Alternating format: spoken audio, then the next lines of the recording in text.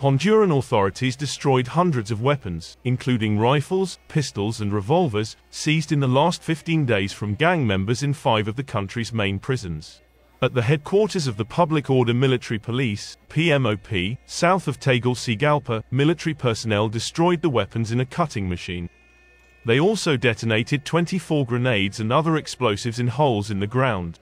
The PMOP gave a list of what was seized: about 40 Arkansas 15, AK-47 and Uzi rifles, among others, 222 pistols and revolvers, about 240 charges, 23,860 projectiles of different calibers, communication systems, televisions, sound equipment, video games and cash, among hundreds of other prohibited items.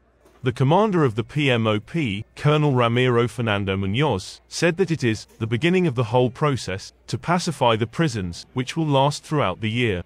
The operations began on June 26 on the orders of President Castro, a week after inmates from the Barrio 18 gang in the women's prison located in the Tamara area, north of Tegucigalpa, left their unit and broke into the prison.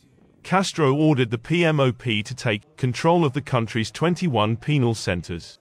When the deployment began, Commander Muñoz denounced that the weapons were brought into the prisons by the gang members paying bribes to the custodians.